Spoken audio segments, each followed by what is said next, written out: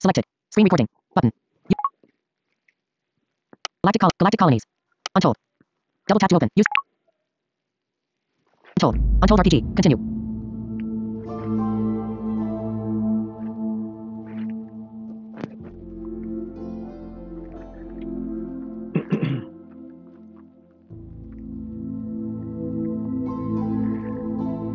Hello, everybody, and welcome to the New Def Gaming Top 10 Accessible Games of 2020 review by me, Michael Gray, aka NDG.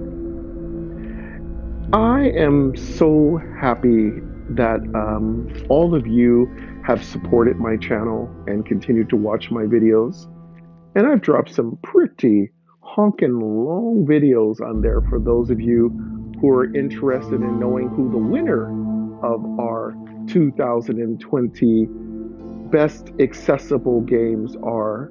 So, and you'll probably see on the screen if you are able to see print on the screen in text. The winner is on the screen, so sorry, spoiler alerts. But for those of you who don't know who the winner of 2020 is, I'm going to, in this short video, give you as much of a short review as a really bare bones kind of assessment of what's the best accessible games of 2020. There are several honorable mentions that I'm going to go into, and then I'll get into the top 10. For my first honorable mention, I want to say that there are several good games, like Quizoid is an honorable mention. There are Dice World is an honorable mention. There are a couple more games that are really good.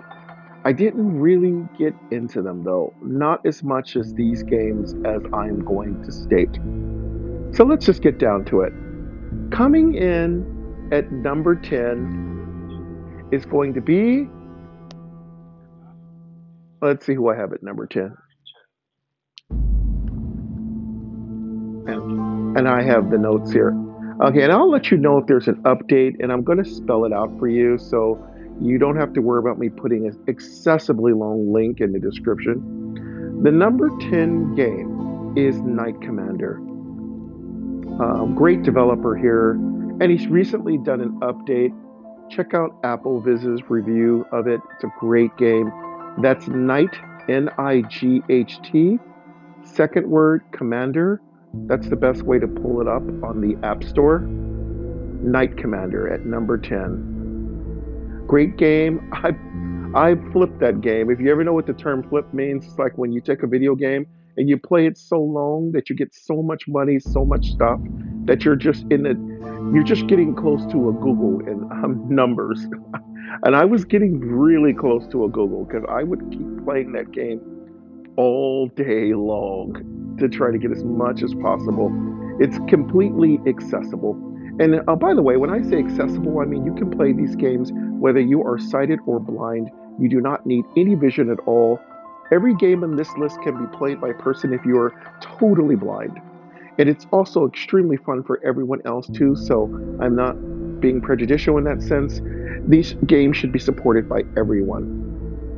In the community, I like to support game developers who make these type of games for me. They're accessible, they're fun. It reminds me of all the things I used to do when I played a lot of games on my phone. And I just love these games. Please support all these developers. All right, so let's go on to our next one.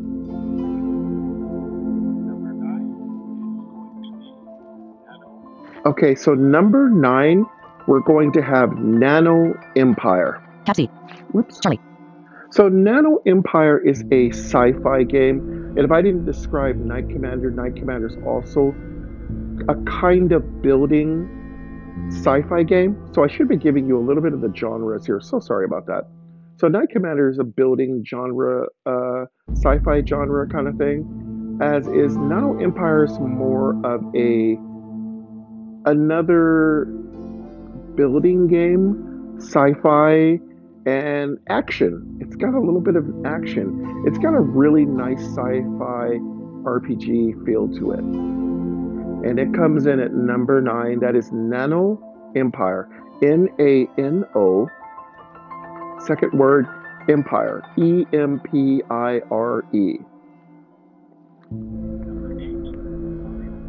Okay, and number 8 is going to be Audio Wizards. Oh my goodness, this is a great game. It's a bit of a shooter, it's a bit of a puzzle game. It's extremely fun. It puts a lot of pressure on you, and you've got to pat your head and rub your tummy at the same time. But it exactly, Sweetie Belle said. But it's a fun game. Thank you, the developers of Audio Wizard. They definitely gave me a lot of positive feedback for my review. And again, I'm not going to drop a million links, and I've reviewed every one of these games on my channel. And if I haven't, I will review it on New Def Gaming in the future. For now, I just want to give you the name so you can download these games, purchase them, support the developers. So that is Nano Empire. Number 7 is a newcomer to my list. Didn't have it last year, and that's going to be City of Blood. That's CITYOFBLOOD. City of Blood. That is a great game. It's really exciting, crosses a few lines, which I love. I love it when developers take risks. There are several games in this genre series. I think there's a City of Blood that's like fantasy. There's a City of Blood that's like medieval RPG style. There's several of them. Check them out. They're all great. They got a little paywall action. They got a little bit of pay to play, but it's worth it. I've dropped a few dozen bucks or so on it. I enjoyed it a great deal. I'm not afraid to drop money on any game because I like to support developers. All right, that's it. So that was number 7, City of Blood. All right. Number 6 is a great game made by a really good developer. I'm really surprised that they never brought an update to the market. I feel like that was a miss. This game is got good production quality. It's got fun mechanics. They played it off more like an experiment, but it went right. So why not bring a update to the market? Crafting Kingdom is an awesome game. It just could have used a little bit more updates and polish and new things to do. Otherwise, this thing would have been higher up on my top 10. So I'm going to that's where Crafting Kingdom's going to stay. By the way, I've spent hundreds of hours playing Crafting Kingdom. So this is a huge success, if you ask me. Okay, so now this is one of my favorite games. At number 5, we have Galactic Colonies. GALACTIC.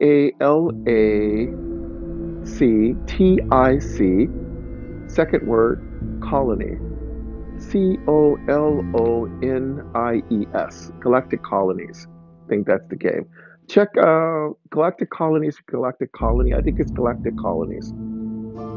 The developer whose beautiful mind developed this game is amazing, and I should have developers' names. I'm a little unprepared here. But I love Galactic Colonies. It is fun. It is deep. It is a treasure trove of developing your economy, your building, your resources, your manufacturing. Yes, it's a builder. Yes, it's an RPG. Yes, it's everything in between. It has music. It has daily quests. It doesn't hold back the complexity. It gives it all to you. This is a game that if you put enough time in it, you can really feel like you are not losing anything due to blindness or low vision when it comes to the enjoyment of a game. And that's really why the games that are higher up on this particular top 10 are higher, Not because they have fancy graphics, fancy music. No, I'm rating these games on what you are doing to challenge me as a gamer. Just because I'm blind doesn't mean I want a simple, silly game. I want excitement. I want difficulty. I want depth. I want replay value. I want paywalls. I want pay to play. I want interaction between myself and other players. I want chat. I want the ability to come in and play a different game the next week. I want updates. I want these games to be games that you put your heart into as a developer, because I'm going to put my wallet behind you. You put your heart, I'll bring my wallet. I'll drop money into your game. I'm not afraid to drop a few $100s into a well made game. Anytime. All right. And I'm going to have a tie here for number 5.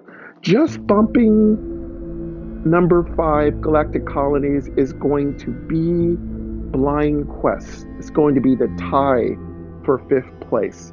Now, partly because I never number things well when I'm using my Victor, but also because Blind Quest is beautiful. Sound effects are great.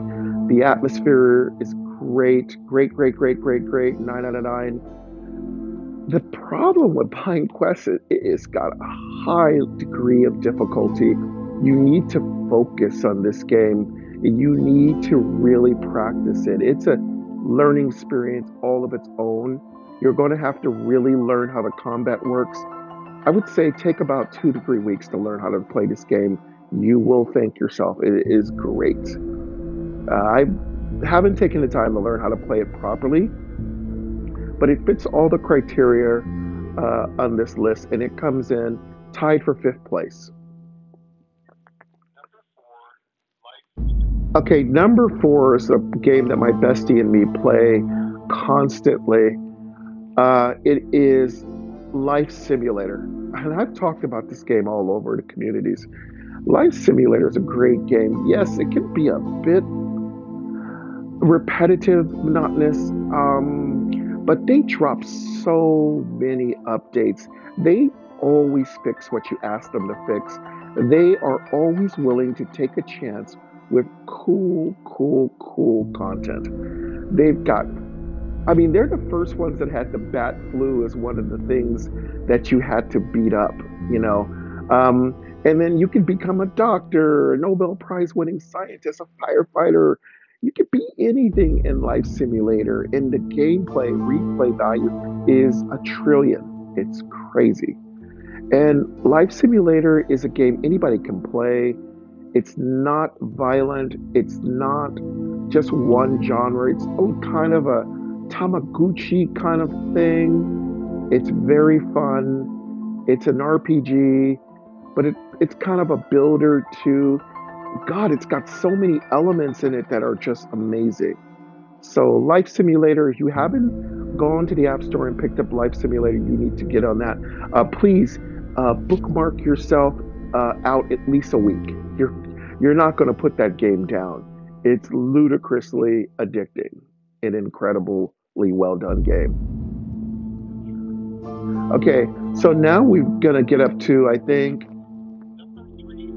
it's going to be the top 3. So here's where we get to the real super cool games. So number 3 is going to be from the developer of this game is Jordin Key. I've got your name. This is going to be Path of Adventure. Jordin Key, thank you. Beautiful, beautiful game. Excellent, perfect. I wouldn't change anything. There's no reason why you're not number 1. There's just only so many things that can fit in a top 10. But this is probably the most perfect game you'll ever play. It's hard. It's deep. Its replay is ludicrous. It's got all the classic RPG elements and tropes. It's got cool combos and techniques. And you can beat it with all these strange tactics.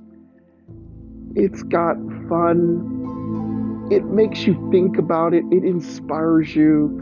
It's the epitome of what the best accessible game should look like. Definitely Path of Adventure by Jordin Key, the best game of this entire year, probably. But for the purposes of my top 10, it's going to come in at, I said, number 3. Nothing wrong with this game. Nothing I can say should be changed. Please, another update would be great because I've beaten every single level in this game, and people still ask me how to beat different levels, like the warrior level. I've recently had a person comment how to beat the warrior level, and I forgot how to beat it because I tried to go back and work on it. Man, it's still hard, and I love it absolutely. All right, now it's time to get to the top 2. All right, number 2, Home Quest. What a gorgeous, awesome, fun, deep game. Very much like Galactic Colony, very much like Nano Empire, Knight Commander, just a deep Sims-like builder. You're going to have so much fun with this game. By the way, I want to throw this out there to all you developers. What they did in this game was allow you to keep playing after you beat it. How many of you are letting us do that? A lot of you just make us stop. Please don't stop me. I'm a completionist. I want to do this game until I can't play it anymore. So this game can continue to be played after you beat it, and it kind of goes into this infinite mode, but it's not a stupid infinite mode, it's a fun infinite mode. Very great game. It's deep, it's fun. I would play this game forever, but I've beaten everything I possibly can. I'm at the point that I'm starting to stack up my money on Knight Commander style levels. I have so much loot and resources and trade goods and everything you can think of. This is a great game. Earmark yourself at least about a month. You're going to be playing this game that long. It's that great. And without any longer to wait for, the number 1 game of 2020 is on your screen. It is Untold, the most beautiful, gorgeous, perfect soundtrack with the most wonderful interior work of gameplay. My only critique would be, please be patient. It is not an easy game, but that's what I like. I love games that are not easy. I love games that require me to think, take notes, be prepared, try different strategies. It's got a great continue and save system. It's got places where you can get different things depending on what you do, different scenarios and paths. It's the most beautiful, wonderful game. Comes in at number 1, and that is Untold.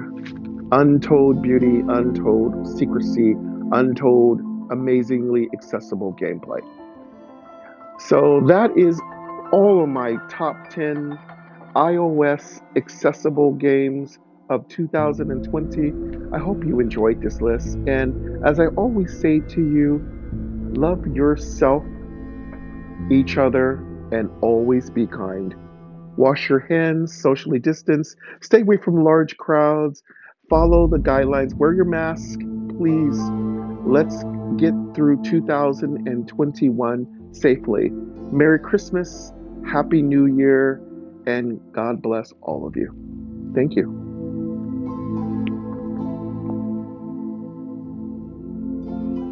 Home. Actions available. Screen recording in progress. Button. Status bar. Control center. Airplane. Flashlight. Switch button. Selected. Screen recording. Button.